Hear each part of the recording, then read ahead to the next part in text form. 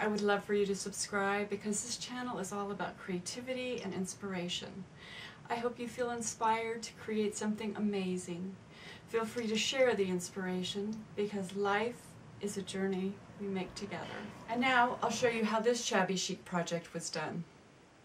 I love starting new projects, or sometimes I work on old projects. So I made this little sample piece.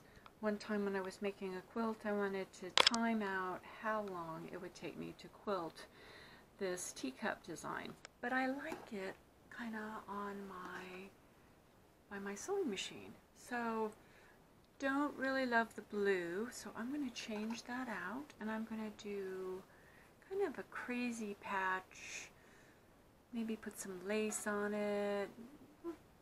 Let's just see what it turns out to be. How fun. And I think that'll be so cute.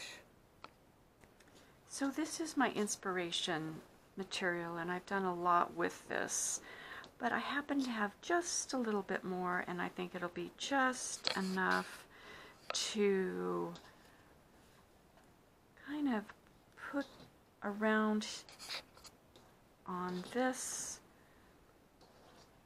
little piece, and I think that'll be real sweet. And since it's going to be in a very specific spot, I can kind of create exactly what I want. So I want this longer, and I'm going to, this length is okay, but I think I'm just going to add some length to the back, not so much on the sides, but in the back. That'll be cool.